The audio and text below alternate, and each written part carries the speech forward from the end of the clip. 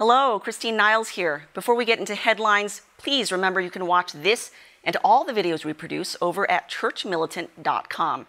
There's Vortex, headlines, download, and all sorts of free and premium shows, not to mention daily news and commentary on current events relevant to the Catholic world. Please click the link after the video, and we'll see you at churchmilitant.com.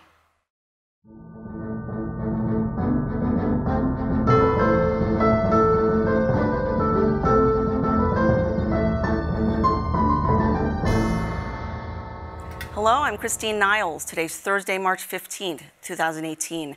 Here are your latest Church Militant headlines. The Vatican is admitting it doctored a letter from Pope Benedict. The letter, which was read by the head of Vatican Communications on the eve of Pope Francis's 5-year anniversary as Pope, claimed there was theological continuity between Benedict and Pope Francis. But the Vatican admitted yesterday that a photo of the letter had been altered, with the last paragraph blurred out, in which Benedict said he had no time to read a set of books on Francis's theology and turned down the Vatican's request to write an endorsement. 13 more priests are being accused of sex abuse in Buffalo, New York. A law firm released the names Tuesday, adding to the already large number of clergy accused of abuse.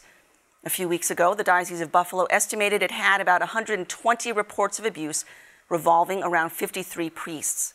And early this month, the diocese announced a victims' compensation fund to pay out victims of clerical molestation. A schismatic Chinese prelate is demanding loyalty to Beijing over Rome. Bishop Fang Zhenping of China's communist-controlled church announced Tuesday that the first duty of Chinese Catholics is toward their government, not the faith. His comments confirmed fears that a Vatican bid to recognize the communist-ruled church will destroy Catholicism in China. Cardinal Joseph Zen of Hong Kong, a faithful Catholic bishop, has blasted the proposal as suicide. Twitter is getting backlash for silencing conservative commentator Steven Crowder. Twitter claimed he had violated its rules against so-called hateful conduct after he posted a video of someone mocking transgenderism. The social media platform initially suspended his account for 12 hours. After Crowder bleeped out a bad word and re-uploaded the video, Twitter extended his suspension for 7 days. A Maltese lawmaker is blasting calls to legalize abortion. Monday, Edwin Vassallo, a member of Malta's parliament, denounced a recent push to overturn the country's pro-life laws.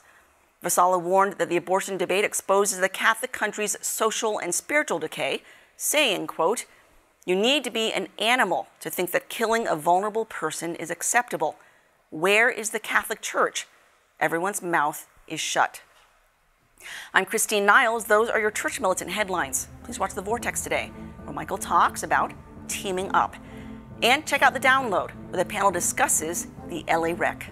God bless you.